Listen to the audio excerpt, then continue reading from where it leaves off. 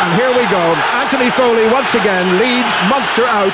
He's not the captain. A couple of matches ago he led them out when he got his 100th cap for Munster. Today he plays his 50th match for Munster in the Heineken Cup. Munster have played 51 and he's played in every one except one a long time ago against Harlequins.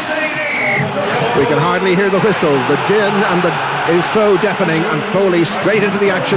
He run 10 or 12, crashes into Delport inside the 22 still. Well, there's certainly going to be skin and hair flying for the first 20 minutes here. Everybody up for this.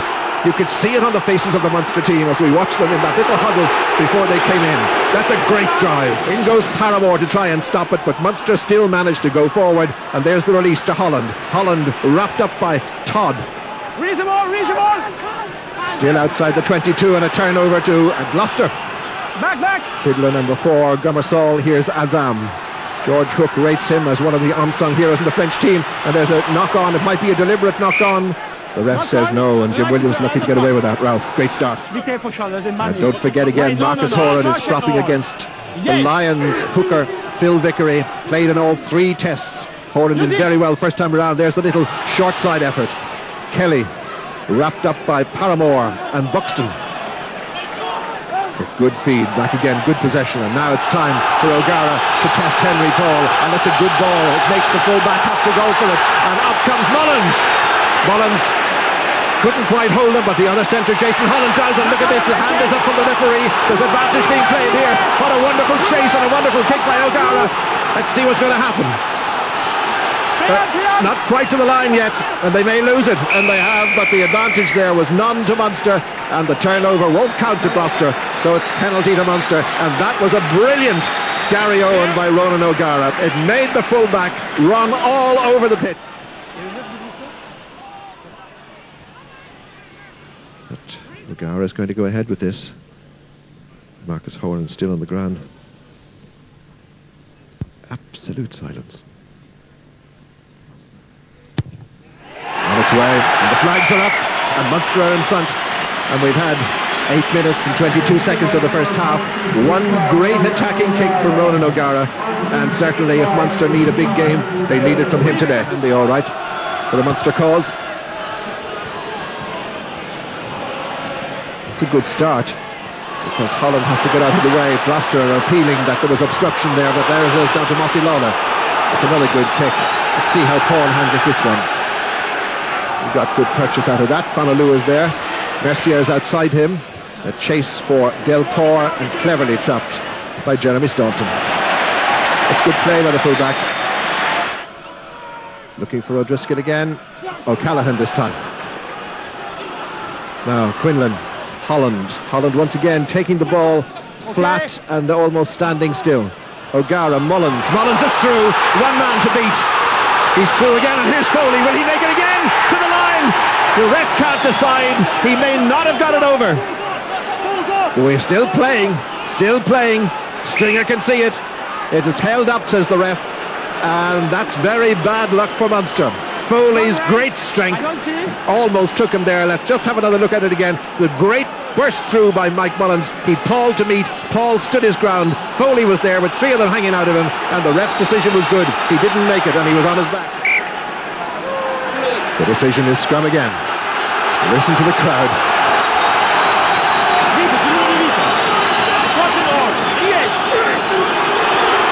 The first 17 minutes of this match have just flown by. Here it is, 8-14. Kelly! Wow, what a try! Now let's see what happens. Peter Stringer to feed. Foley holds it. Stringer not waiting for the advantage. There's O'Gara. There's no room there, and he's nobody in support. Has to let it go. They're right under the Gloucester posts here. Men left and right. The forwards trying to do it themselves. There's Stringer. There's Staunton, knocked forward. Here's Quinlan. Oh, it's frenetic stop. The arm is up once again. I think there's a scrum going to Munster, but the ref will play advantage, and there's advantage there. There's Staunton once again. Had no hope really of getting through there. There's now Sheehan. Sheehan might have with the feed from O'Driscoll. Ends off. Oh, Stringer can see it once more. Can they do it? The little chip through into the corner. It must be! Yes, it is a try. Mossy Lawler gets it after a moment's hesitation, and what a beautiful little chip through. And Mossy Lawler gets the second try. There may still be time for the third before half-time. We've had 4 minutes of added time. Look at the referee who finally blows his whistle after 5 minutes and 2 seconds of added time. And that's a comfortable decision for Munster to be in. They didn't get the 3 tries I was hoping they might get, but they got 2, and they got 2 penalties as well. And so at half-time, it's Munster 16, Gloucester 6, from 2 penalties from Ludovic Mercier. Joel Huge says OK too, and Ronan O'Gara. No breeze really. That's a nice little rob by Alan Quinlan from Rob Fiddler. And already Munster picking up where they left off. It was knocked out of O'Gara's hands, and here's Lawler. Might have been a deliberate knock on. The referee's arm is semi-up. No advantage at all. O'Callaghan at 2. O'Driscoll takes at 4. O'Callaghan takes on the peel, and around comes Quinlan. Now, in goes Williams. The blue shirts are there. It's good protection though for Stringer. And here's Mullins trying to charge through, but Mercier was there along with Todd. That's a good drive once again. It's all over the place, but Munster have retained possession. And Frankie Sheehan driving forward. He really has got a lot of strength, this fella. Very solid player. Look at this for a drive by Munster in the first couple of minutes. Almost to the line. That Packer playing brilliantly. Advantage to Munster being played here. There could be 7 points. No, there isn't. That won't work. This is a mark. Crush it on. Wait. English. Gomersall was man of the match when they played in Kingsholm, and really so far he hasn't had much of an impact on this game. The thing has turned 90. Scrum Munster. Once again, the wedge has worked. Excellent play. Well, that is super stuff from Munster and super stuff from Marcus Horn on Phil Vickery, the Lions tight head, driving him around. Of course, he had the assistance of John Hayes probably pulling his man, but Marcus Horn, who's having a fine game on Phil Vickery, again driving into him hard and letting him know he's in Thomond Park. Good stuff. Quinlan and Foley there as well. Each throw has been good from Sheehan today. There's Mullins, crash ball, just needs one. Okay. The pack in pretty quickly. Stringer there picking it out, and once again a rifle behind the winger and full-back, and it's hopped wonderfully well for Ronan O'Gara. That's a magical kick. Well, he hasn't kicked as well as this from the hand for a long time, and he's giving his forwards a huge boost. Now, at last, might have been knocked on by John Hayes, cleared by Gomersall. It's a tricky one, but right into Kelly's hands, and Munster are away again. Here's O'Gara, here's Holland. Now there is a bit of a gap here, and there's Mullins. Now he's got Lawler outside him, he's got Holland inside him. Must release though. Ref there very quickly indeed. So the Munster pack, but most of the Munster pack are way out in the middle of the field. The big men are there, Hayes and Williams and Sheehan, and they're under the Gloucester post once again. Quick feed here to O'Gara. Holland has to go back in for support, I think, and finds it. Now, as you said, Ralph, patient possession. Oh, I wonder what Roncero was doing there, trying to get back, ref. Here's Stringer, quick feed back inside to Sheehan. Stringer again. This is possession going the 5th phase. O'Gara took his eye off it.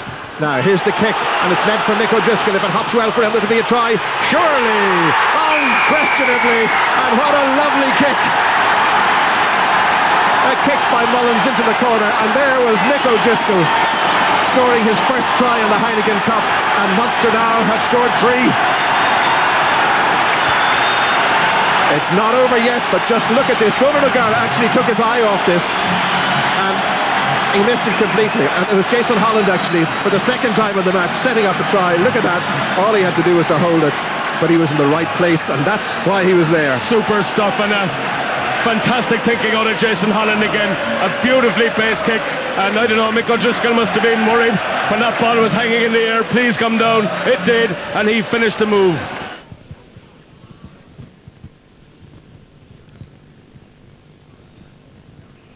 Come on! Please. The kick is time, it's on its way, and it's there. With the most difficult kick of the afternoon, that is a marvellous conversion. 30 seconds plus, and I think I heard him say maybe 2 minutes. And I wonder is what happened in the cup final last year going Mr. Jutes through Jute's mind now. The backhand from Neil back. Holland, Mullins. Now this is where they need the drive. They've got it. They've got the drive going. 5 metres, 4 metres, 3, 2, 1. Can the ref give it? No, it's come out. Staunton wriggling his way to the post and right on the post. Number 3 there. It must be a try. Yes, it is. A second try for John Kelly. Now it's all there for the taking as Gloucester pick themselves up from underneath their own posts. The patient build-up, the professional play of all of Munster there brought them to the try. I'd like to be anywhere else, Jim, but in Ron O'Gara's shoes now. He has kicked some massive goals for Munster over the last 4 or 5 years. Saracens in off the post comes to mind readily on this very ground. He now has the opportunity to put Munster through. A minute to go. Just needs all his powers of concentration. Whew.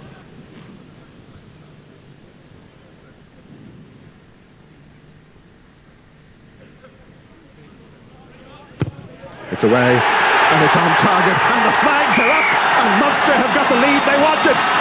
27 points the difference now.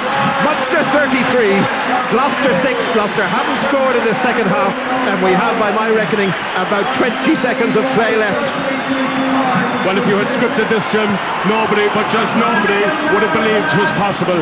And I can tell you, Munster will not be dallying around their own half for too long from this kick-off. It will be kick the leather off it and keep it as far away from your own goal as possible. 8, 7, 6, 5, 4, 3, 2, 1 seconds left. In fact, there aren't any now.